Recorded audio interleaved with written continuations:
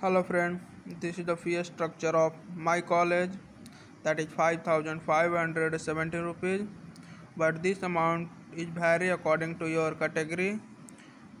If in your state there is a category scholarship, then you have to apply from your state, and after that your fee will be reduced. And 3,000 rupees for union fund. This amount you have to pay only for first year. After that, no union fund. And this is the ladies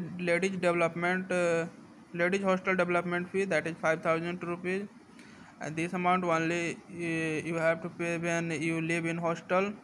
But if you not live in hostel, then you not pay this amount. And this is 2,700 rupees for mess per month.